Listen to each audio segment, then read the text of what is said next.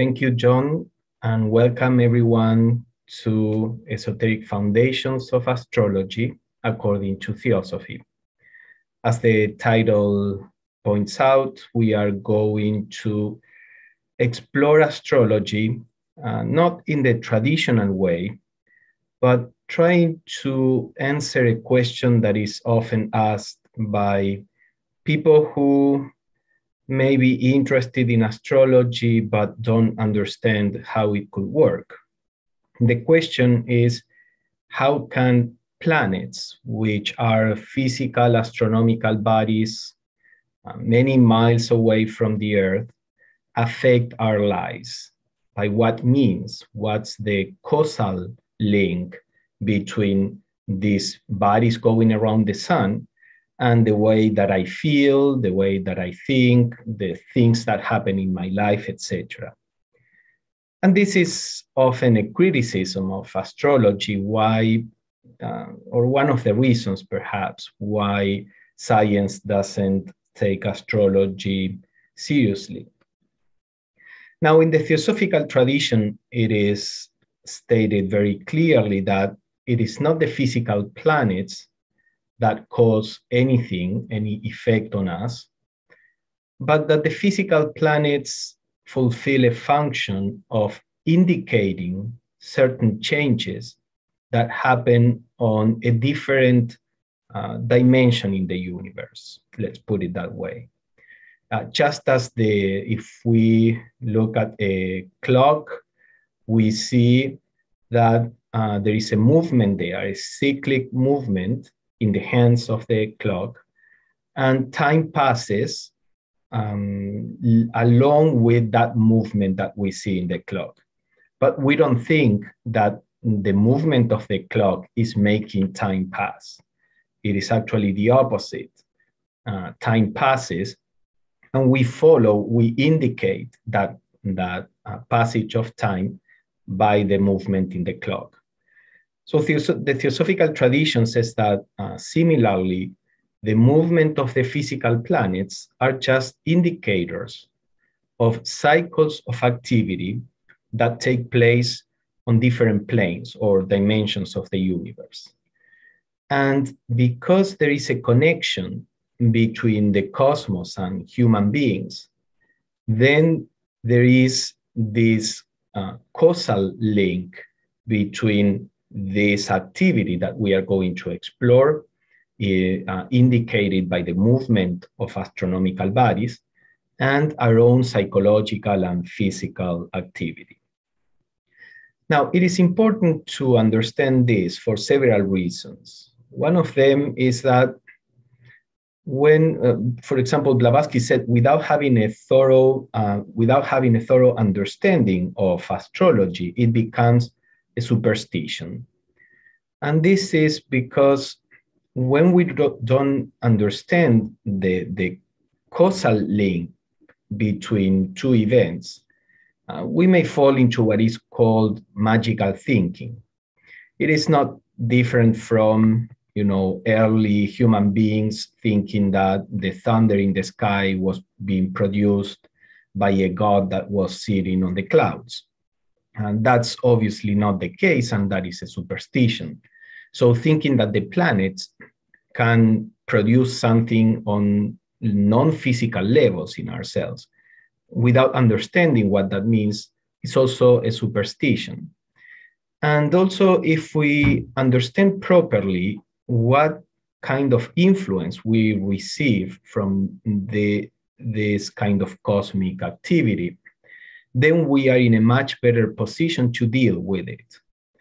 Some people may read into astrology some kind of fatalism. If they believe in astrology, if they saw that certain things that were predicted to happen did happen, then they may have this feeling that there is a fate that we cannot change, and therefore we are the slaves of this external force.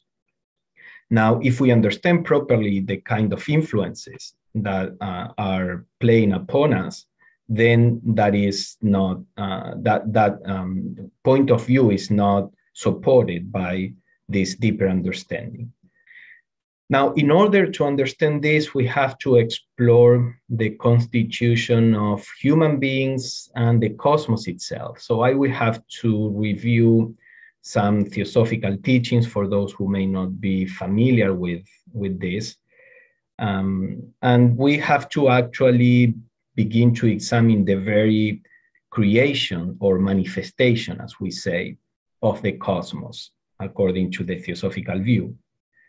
So the idea that we are going to explore is this idea of 7 rays of manifestation. Perhaps some of you have heard about this. There are several traditions talking about the 7 rays. This was originally taught within the Theosophical tradition by the early Theosophists, Blavatsky, and a contemporary occultist, Subba Rao. And then later Theosophists developed this subject more. But in other traditions, there is also a development of this, a later development. I'm going to be talking about this from the point of view of the Theosophical tradition. Now, the idea is that everything that exists in our solar system, all the matter, all the life, all the consciousness that is expressing and animates mineral forms, plants, animals, and human beings, come from a single source, which we call the solar logos. The word logos means, it's a Greek word that has several meanings. Some of them are order, this is the source of order, reason, word, as in the Gospel of St. John, that was written originally in Greek, when it says, in the beginning was the word, the word used for that is logos. In the beginning was the logos, and the logos was with God, etc. This is called solar logos because the sun is its main physical manifestation. Of course, the logos in the Theosophical view is a non-anthropomorphic deity. Anthropomorphic means that when we think of something as having a human form, the logos is the source of the universal mind, the source of everything, as I said, but it's not an entity separate from the rest. Everything develops within the, let's call it the sphere of consciousness or the aura of the logos. So everything in the solar system is a manifestation of these logos. But on the physical plane, the sun is a special manifestation. It's like the heart of the logos. And we know that on the physical plane, the heart is the source of life for every form of life in the system. It all begins with the energy that is coming from the sun. So we have first the solar logos. It's not the sun. The sun is just a physical manifestation. We are talking about, as I said, a cosmic mind. And from it comes everything that will constitute a solar system. However, the solar logos is like the synthesis of all the forces that are going to manifest and differentiate and create variety. It is the single source of all that variety. So in terms of light, we could say that the solar logos is like the white light, which as it goes through a prism, it differentiates in the 7 main colors. And this is exactly, allegorically speaking, what happens in our solar system too. The logos manifests first 7 rays of consciousness and matter and energy. In the Theosophical tradition, matter, energy, consciousness are 3 aspects of the same principle. All types of matter have some kind of consciousness. Now, when we say consciousness, we don't mean human consciousness or human-like consciousness. The atom has a consciousness of its own, which is, of course, very different from consciousness in a human being. Minerals have a kind of consciousness. They can respond to the environment in the way that the constitution of a mineral allows it, a very simple way. Then as the structure becomes more complex, In plants, for example, there is a finer response to the environment. There is more degrees of freedom, let's say, in a plant to respond to the environment than in a mineral. And then as the forms evolve, animals, humans, also the manifestation of consciousness becomes more complex and rich.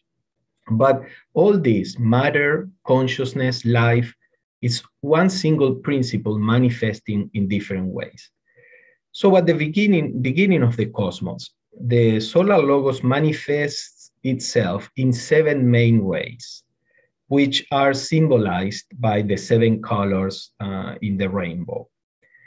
These 7 rays are the source or the more differentiated source of everything. Now, at the head of each of these 7 rays, there are 7 very high celestial beings. You know, in the Bible, it is sometimes the Bible talks about these 7 great angels that are facing the throne of God. Remember that since in the Theosophical tradition, everything has consciousness, the manifestation, the first manifestation of the logos are 7 kinds of substances, 7 kinds of forces, but also 7 kinds of consciousness.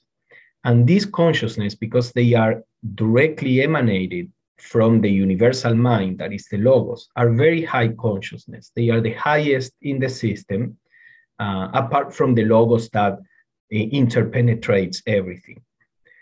So these 7 beings in the Theosophical tradition are called either 7 logois. Logoi is the plural of logos. They are minor logois compared to the solar logos, or 7 planetary spirits, which we are going to explore in more detail. Now, we have in our cosmos, according to Theosophical teachings, several planes of manifestation. We are all aware of the physical plane, in which matter is manifested in this concrete, dense form that we can perceive with our 5 senses. But we also have different planes that are subtler, that, you know, they have matter, but the matter is far subtler than the physical, and therefore our senses cannot perceive them. They have a kind of energy, and a certain kind of consciousness is possible on each of these. For example, the astral plane that you see there, the consciousness on the astral plane is very much linked with emotions. The consciousness on the mental plane is linked with mental activity and understanding, etc. And the matter on each of these planes is constituted by the substance that is coming from these 7 planetary spirits. I'm saying coming from, but it's not that they are emanating something out of themselves. Perhaps, you know, you have to keep in mind that it's difficult to explain in physical words that were created to explain the physical world. It's difficult to use those words to talk about realities on higher planes where separation is not so sharp, where the conditions are so different. But perhaps we could say that all these planes are actually parts in the aura of each of these 7 planetary spirits. Within the aura of these great angelic beings, which are the first manifestations in the cosmos, with the substance and the consciousness and the energy that belong to the aura of these beings, forms of life are generated. It is not too different, perhaps, as in the case of a human being. We are constituted by cells. The cells have their own kind of consciousness. There are also bacteria, parasites, etc., living in our cells. So we also are a microcosm. Within us, there are forms of life that are evolving, and they are all evolving within our own being. So all these planes are constituted, made of the substance, the consciousness, and the energy of these divine beings. And you can see that there is a presence of all of them on each plane. This original substance from which different organisms will take form is technically called in the Theosophical tradition elemental essence, elemental from element. These are the original elements, so to say, that constitute each of the planes. And since matter consciousness organizes itself in forms, all the beings that are developed, that evolve during the evolution of a solar system, will be made of the substance of one or another of these planetary spirits. So let's look a little more closely to our case, the case of human beings. In the Theosophical tradition, our true nature, our higher nature, what we are in essence, are divine sparks. Sparks emanated from the Logos as a fire, and sparks coming out of that fire, which eventually will become fires in themselves. The sparks will become Logos, in eons in the future because of the process of evolution. But at the beginning of our evolution, all these sparks are emanated, and they are emanated through one or another of these 7 rays. So that we have some monads that belong to, let's call it the red ray, and other monads may belong to the green ray. This depends on through what planetary spirit the monads were emanated. So then we can classify the divine spark. So I am mentioning the word monad because this is the technical word used in Theosophy for divine spark. Monad means unit. So these are our divine units. So the monads or divine sparks in humanity, the whole of humanity can be grouped in 7 large groups of monads according to how they manifested at the beginning of evolution through this ray or that ray. And as we are going to see, the emanation through one ray or the other will give a certain quality to the monad that is different from the qualities of monads emanated through other rays. Now, how is this connected to our subject of astrology? Well, it is connected because each planetary spirit, just as the Logos has a physical manifestation, each planetary spirit has also a physical manifestation that is what we call a planet. The ancients would talk about the 7 sacred planets, not because they didn't know that there were other planets in the solar system, but because these 7 particular planets are the manifestations of these 7 planetary spirits. All the other planets, they fall within one or the other of these rays. So for example, in the red ray that we are showing here, Mars is the physical planet, the physical manifestation of the planetary spirit that is at the head of the red ray, for example. Now, you see, of course, in astrology, we have the sun and the moon as being treated as planets, and we know they are not planets. And also we said that the sun was the manifestation of the solar Logos. And here the sun is shown as the manifestation of the planetary spirit at the head of the orange ray. This is because in the Theosophical, according to Theosophical teachings, the sun and the moon are really symbols for 2 planets that at this point are not physical. The sun is really a symbol for an intramercurial planet. That means a planet that is closer to the sun than Mercury, which was called Vulcan. And because it is so close to the sun, in astrology, wherever the sun is, Vulcan is right there. So since Vulcan cannot be seen, we use the sun indicating the position of Vulcan. Similarly with the moon is actually representing an invisible planet that is, Blavatsky said, behind the moon, whatever that means. She didn't explain this further. But it is an invisible planet that is close enough to the moon and the movement of the moon so that we can use the moon as the indicator of the activity of this planet.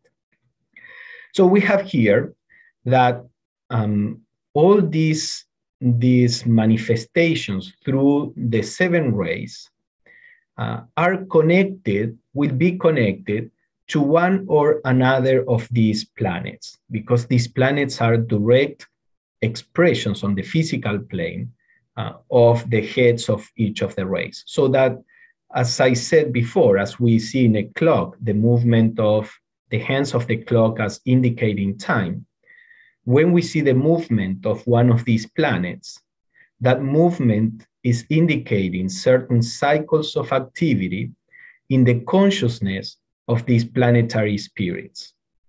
So there is a cyclic activity in the consciousness and in the substance of each of these planetary spirits, which is indicated by the movement of the planets. This also means that each planet is far more than this physical aggregation of matter. Each planet has a spirit, just as each physical body in us has a spirit, our monad. So each planet has a spirit, the planetary spirit, which is recognized in several ancient traditions. For example, the Greeks called the planetary spirit of our Earth Gaia. So each of the planets have their own planetary spirit. But as I said, these 7 sacred planets are the manifestations of the heads of the rays. All the other planetary spirits are associated to one ray or the other. And this is why Blavatsky said, as each of these hierarchies is the ruler of one of the sacred planets, it will easily be understood how astrology came into existence. This is what we are going to explore. Each of our monads came through one of the 7 planetary spirits, and the monads are colored then by the respective ray, and each of these rays have a specific characteristic. In a human being, for example, it is said that one of the rays, when we are talking about more of psychological characteristics, one of the rays will has the quality of will and power. Another ray has the quality of love and compassion. Another ray has the quality of understanding and activity, etc. Now, this is how the quality of a ray manifests psychologically. We have also crystals that belong to one ray or the other. And of course, the way the ray manifests in crystals is in a different way. It's not that one crystal has will, another crystal has love. But there is a correlation. There are some crystals that may be good to help us at the level of our will, other crystals that may help with their vibrations at the level of love and compassion, simply because these crystals were manifested by the same ray than, for example, our monad in particular, or some other qualities. Now, we are not simply the manifestation, what we show in ourselves, in our personalities, is not simply the manifestations of the qualities of our monads, our divine sparks. Actually, the divine sparks in the majority of humanity is quite buried beneath matter, let's say. And the divine spark has normally, in humanity as a whole, at this point in evolution, has very little influence on the personality. As we will see in this talk, there are different levels of influence and different levels of qualities or temperaments, as they are called, in each one of us. And therefore, we are influenced by different planetary spirits on different levels. But these rays, the main point here is that these rays everything manifests through these rays, and each of these rays has a particular quality for the different kingdoms. There are plants that belong to one ray or the other, animals that belong to one ray or the other, etc. So suppose that our monad was emanated from the logos through the indigo ray, or through the ray that the planetary spirit of Venus rules. So let us call it the Venus ray. Then this is our primary temperament that I was referring to before. The primary temperament of our divine spark is the temperament that belongs to the Venus ray. If our monad can manifest through our personality, it would manifest with the qualities that are assigned or that are part of the Venus ray, for example. Remember that we are talking about that the substance of our divine spark is part of the substance of this ray. We are developing within the very aura of the planetary spirits. And this understanding is important to see how the astrological influences take place. So now we have to look at another concept. We have to look at a couple of more concepts before we examine how the foundations of astrology from the perspective that I am presenting. The other teaching is this of the planes of nature. We saw that there are several planes of nature in addition to the physical plane. Now, these planes, all these planes are made of substance, as I said. And each plane has its own kind of atom. Now, the word atom means indivisible. It means the ultimate particle, the particle that cannot be broken down in smaller pieces. In science, we have the concept of atom, but technically speaking, it's a misnomer because we know that the atom is divisible. This word was used by Greek philosophers, and when scientists discovered what we call atom today, they thought that that was the ultimate physical particle that could not be divided. And for some time, for several years, they thought that the atom was just like a little billiard ball of matter that could not be further divided. With more advance, throughout most of the 19th century, they thought of atoms in this way. In the 20th century, or by the end of the 19th century, they began to realize that the atoms could be divided. But of course, they couldn't change the name any longer. Now, when we talk about atoms here, we are talking about that ultimate particle which cannot be divided any further.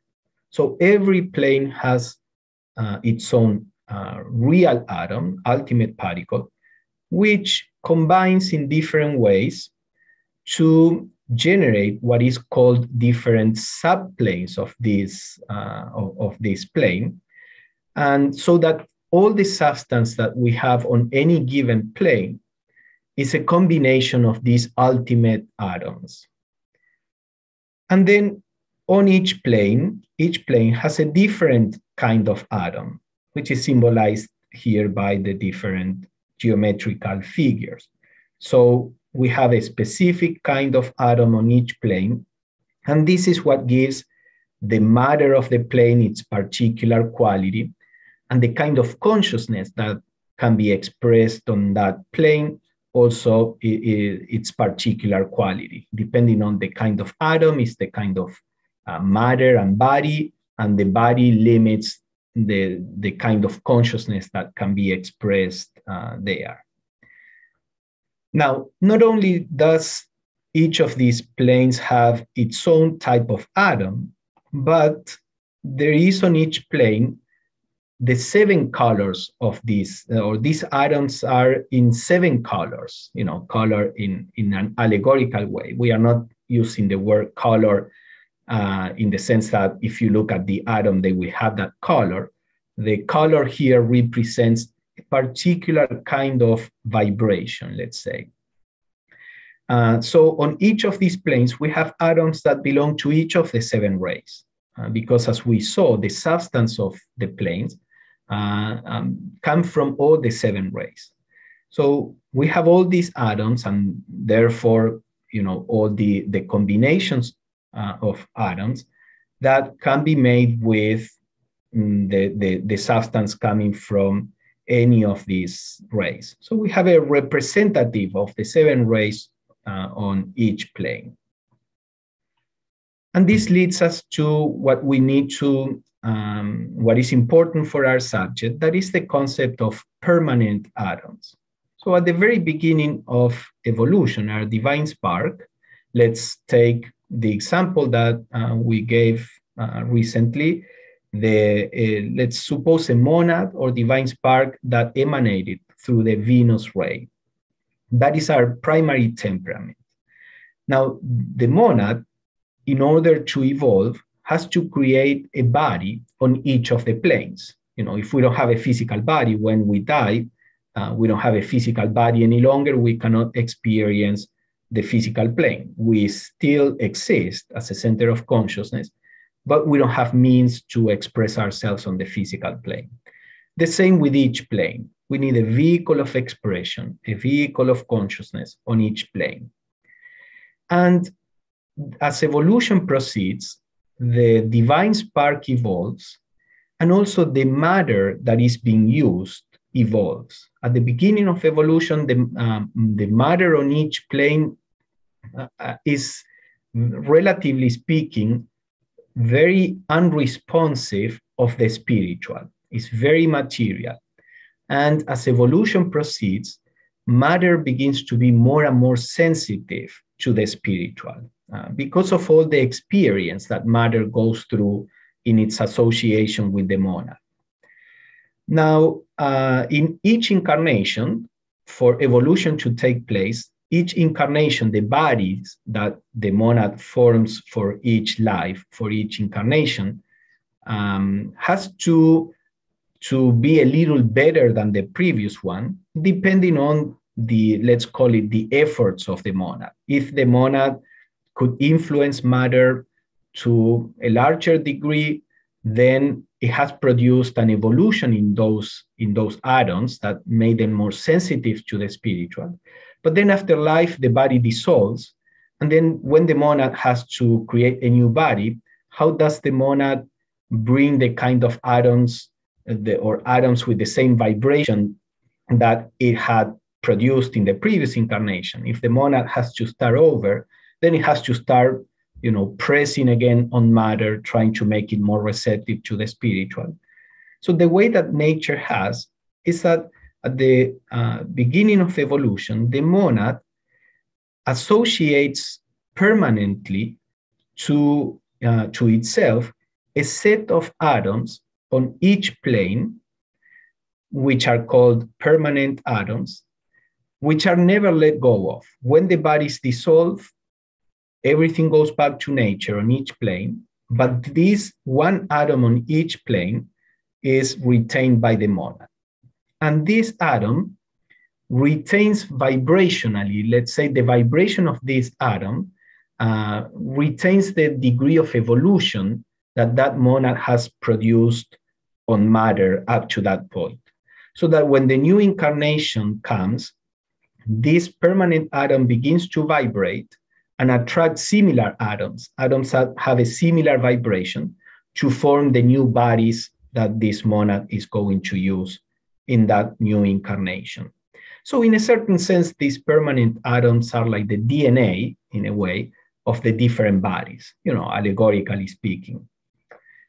Now, what is important or let me say first, so all the bodies, we in the Theosophical tradition, just as there are several planes, there are several bodies, as I explained. We have the physical body. There is also an astral body that forms around the astral atom. You see, you have the star there representing the astral permanent atom. And when a new incarnation begins, a new astral body is created around that astral permanent atom.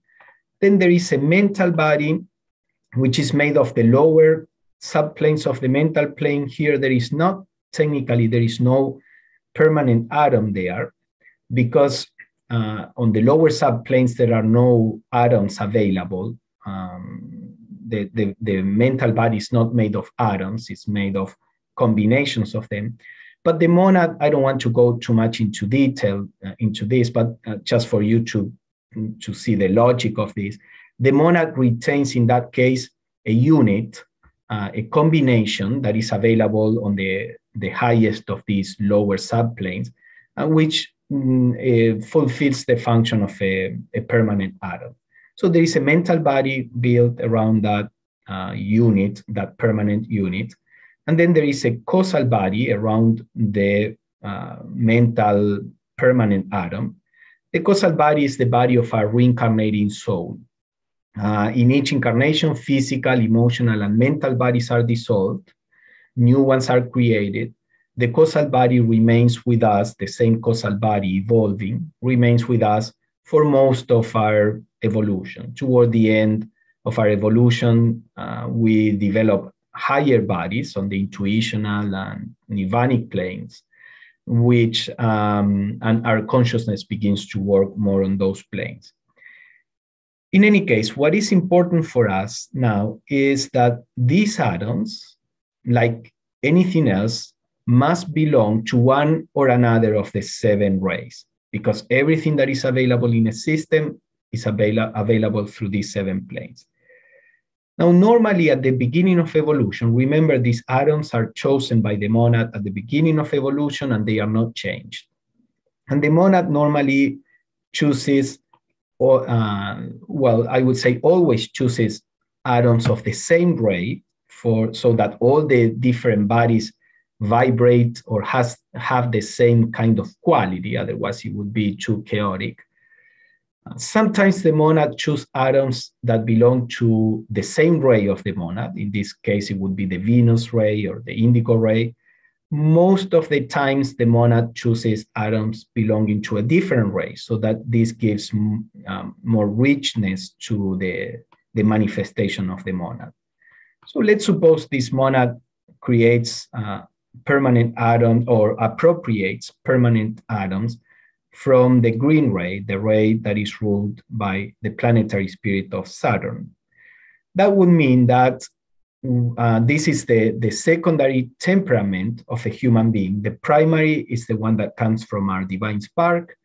The secondary temperament is the one that comes from these permanent atoms, which are the ones that generate our bodies. So in theory, our bodies would all belong to the same particular ray, and that's our secondary element. Now, the last thing that we have to examine before going into how the influences work is that I said in theory, because something else happens in our process of evolution. And this is that our own actions, our own thoughts, our interests, everything, all the activity that we have in each incarnation, it produces karmic causes that will have a say in the next incarnation in the building of all of our bodies. So these karmic forces interfere in the creation of the bodies and sometimes override, and sometimes they may override completely the influence of the permanent atom, or other times to some degree. But the final result of this is that, in fact, in our lower bodies, the mental, the emotional, and the physical, we end up having bodies that have elemental essence, that have a substance from all the rays. So in each of us, at the level of our personal manifestation, we have substance from all the rays in different proportions, depending on how much the monad can impress its influence from its own ray on a human being, how much the permanent atom can impose its own influence on the creation of the bodies, and then whatever karma allows or brings in the new incarnation, karma that, of course, we generated previously. And this is what is called our tertiary character or temperament. So to summarize this, we have the primary temperament that comes from the monad. This would, in this case, would be in the Venus ray. Then we have the secondary temperament determined by the permanent atoms.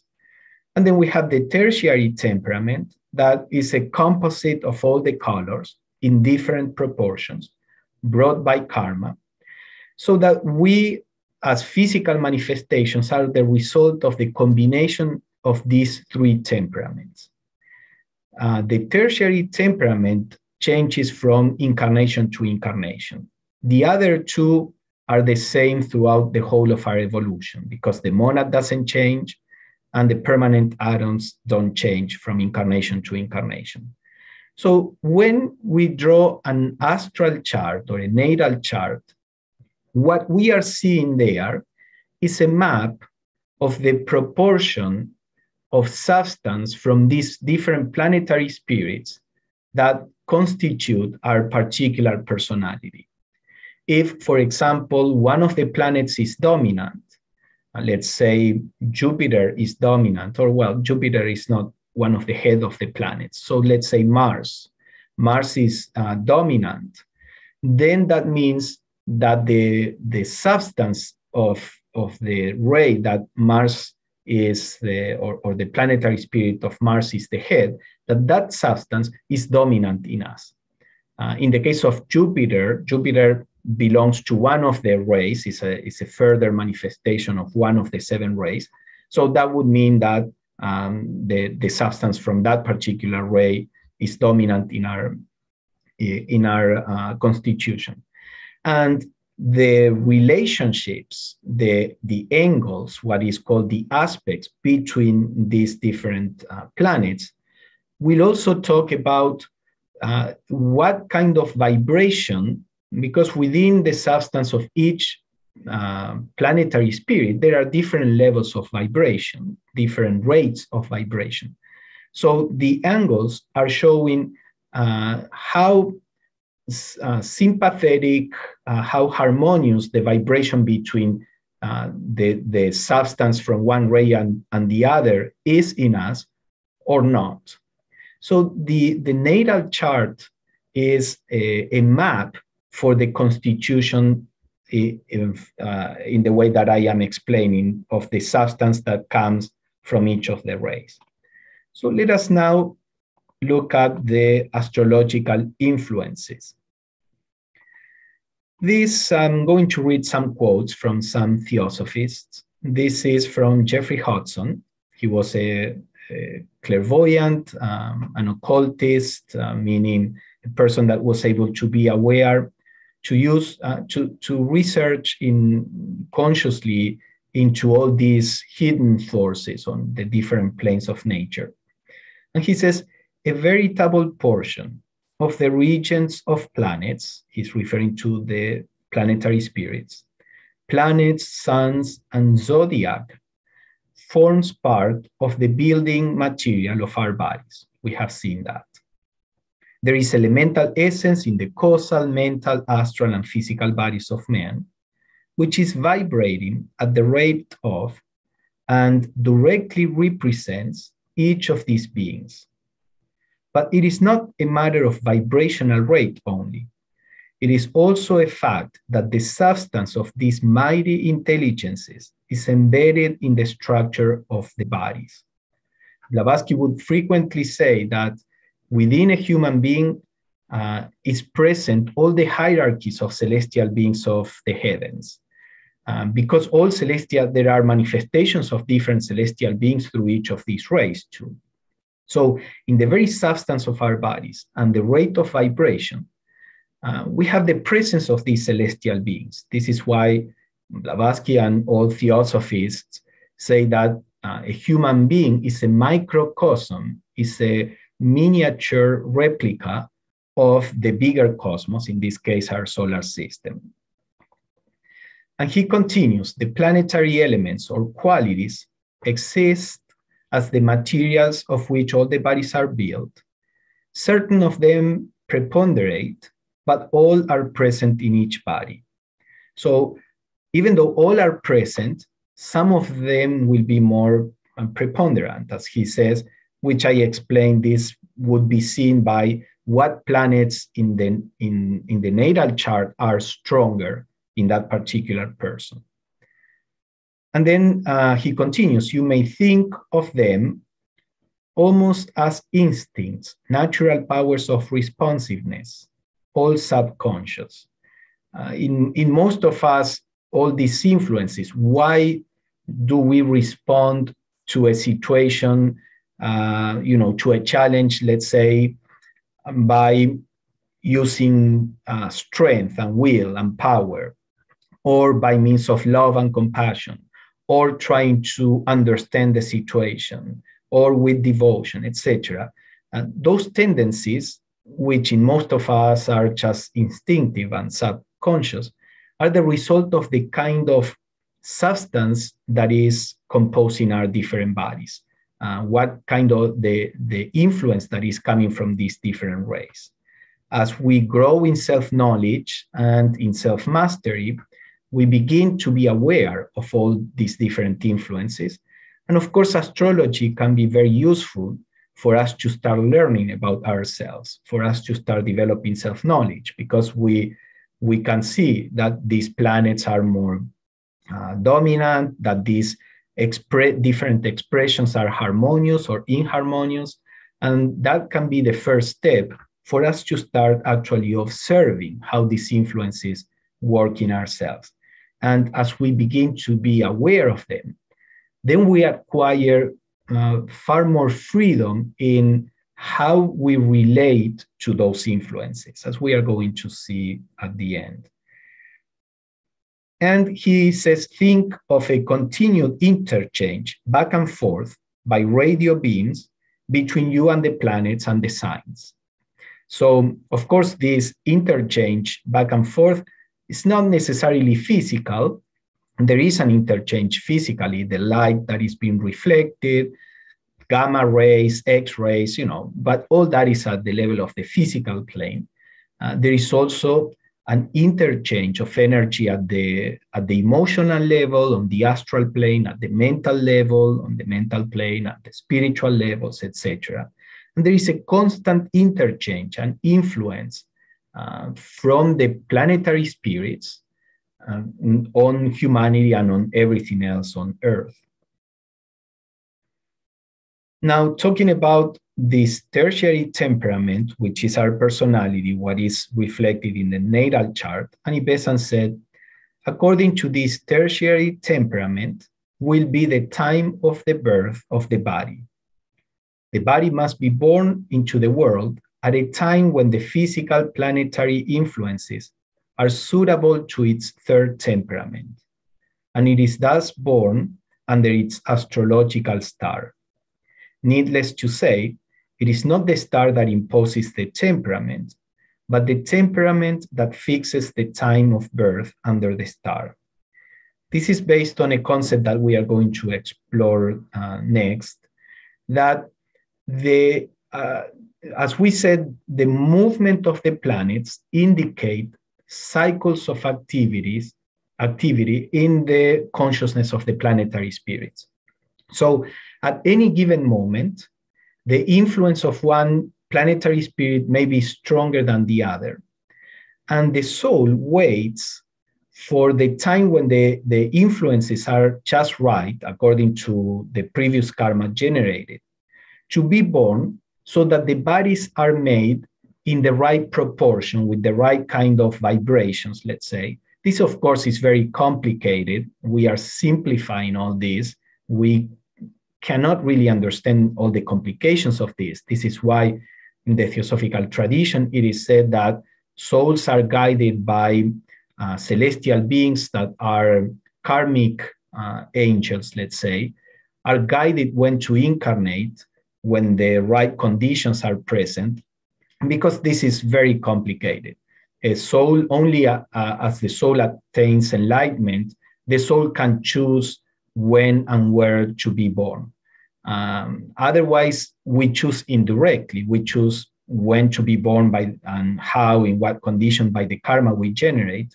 But we are guided by these karmic angels, let's say, so that we are born exactly in the right conditions with the kind of astrological influences that we need to proceed in our evolutionary journey according to the karma generated. So she says, herein lies the explanation of the correspondences between stars, or the star angels. So we could say the correspondences between the planets, or rather the planetary spirits, that is to say, and characters, and the usefulness for educational purposes of a skillfully and carefully drawn horoscope as a guide to the personal temperament of a child. That personal temperament would be the tertiary temperament, the one that manifests on the physical plane. So Leadbeater explains a little about this, this idea of the cycles.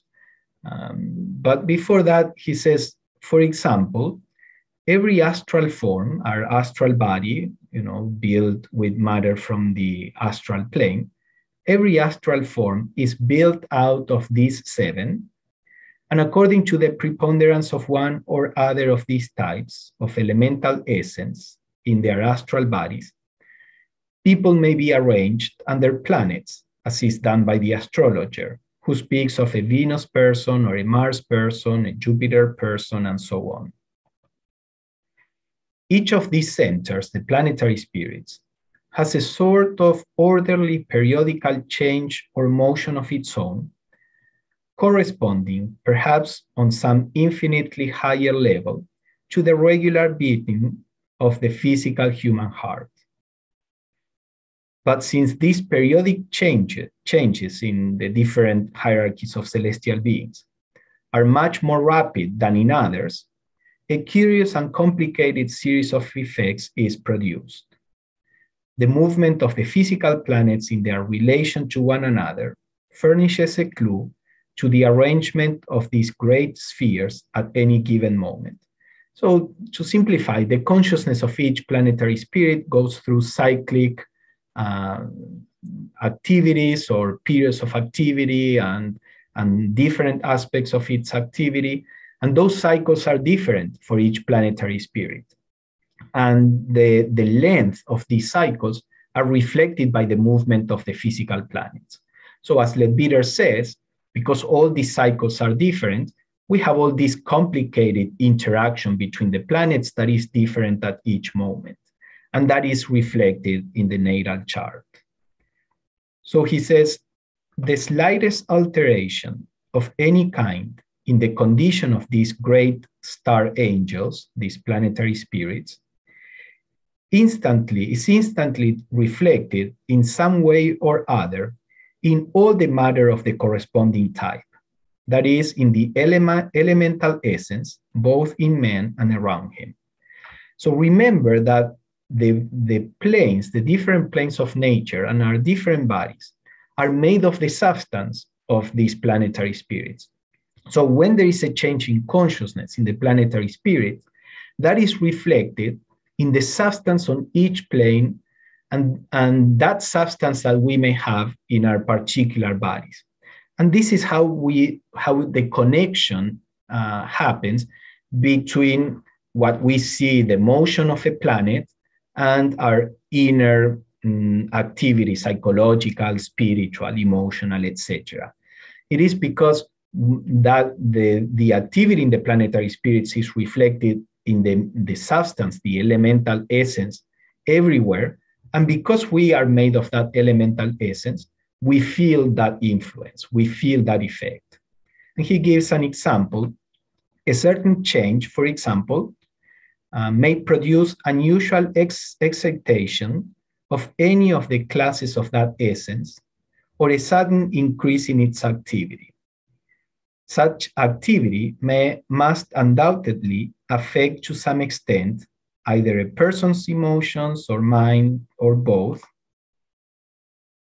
And he says, because of the varieties of essence entering into the composition of their bodies, it is also obvious that these influences must work differently on different people.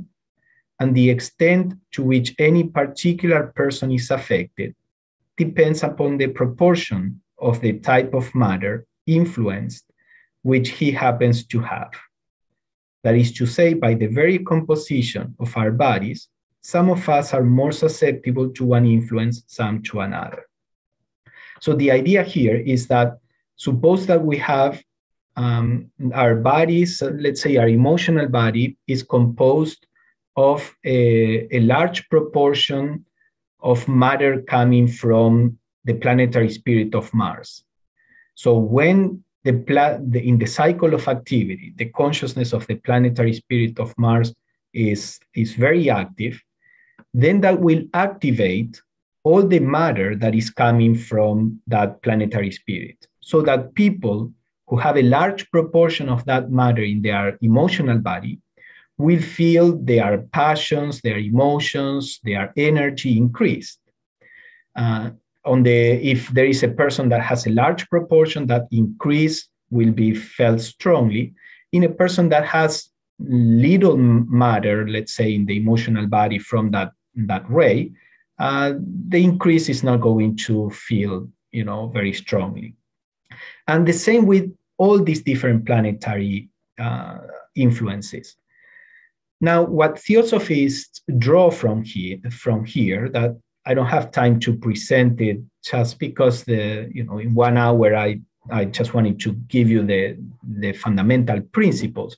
But what comes from this is that every time we feel something as a result of the change in activity in all these planetary spirits, this is something that is happening external to us. In no way can this affect our willpower.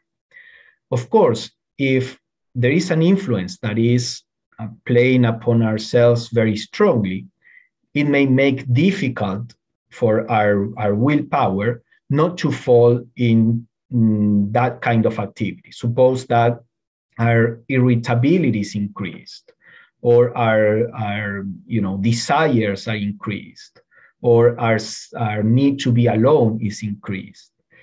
If we have very little self-knowledge, we don't even realize this and we just go along with it. Having self-knowledge, we begin to realize, wait, this kind of influence is playing on myself. And realizing that there is the possibility of choice. When we are unaware of that, there is no possibility of choice. As we become aware, then there is the possibility of choice. And then it depends on how much we have, worked at the level of self-mastery, how much personal will we have. That will determine whether we can resist an influence which manifestation at this point would be inappropriate, unhealthy, or not positive, how much we can resist that or not. As we go on with the spiritual practice and we develop more self-knowledge, more self-mastery, we begin to be able to realize these different influences, to become aware of them, and know that they are just external influences, that I can choose what to do. They are not an unavoidable fate. It may work as an avoidable fate for those who have very little self-awareness and very little self-power. So whatever influences are there will make the person act in this way. but it doesn't need to be that way. If we work on ourselves and we develop self-mastery and self-knowledge, then little by little we can become really the masters of our destiny. And we will work in certain directions when the influences are helping it to work in that direction. When they are not, we may decide to wait, or if it is necessary, the action, we will do it anyway, knowing that we can do it, even if we don't feel like doing it, because all those feelings and thoughts are external to us. And this is the key, as I was saying, to understanding how to relate to astrology from a very different point of view. When you see your natal chart, you are just seeing external influences, pressures on you, but you remain always free to do your best and to choose according to your self-knowledge and self-mastery. So this is, in a very brief way, a sample of how the Theosophical view on the constitution of human beings and the cosmos can help illuminate our understanding of astrology. I hope this is helpful, and thank you for your attention.